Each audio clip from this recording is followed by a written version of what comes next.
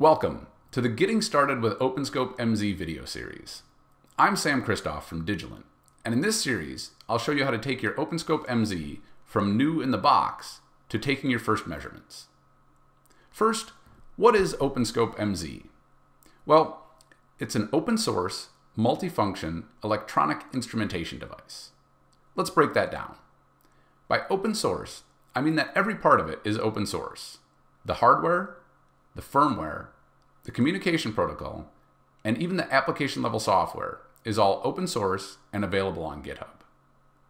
What do I mean by multifunction electronic instrumentation device? Well, the OpenScope MZ is an oscilloscope, a logic analyzer, a function generator, and a power supply all in one.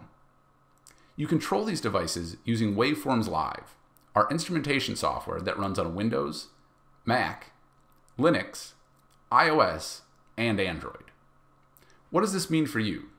Well, OpenScope MZ makes it easy to generate analog and digital signals to stimulate your circuit using the power supplies, function generator, and GPIO.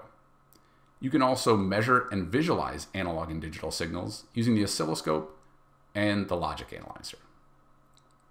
Using the OpenScope MZ to generate signals to stimulate your circuit and measure and visualize the response will give you insight into your circuit that you've never had before. Being able to see the signals inside your circuit will make it easier to develop and debug circuits and build systems faster.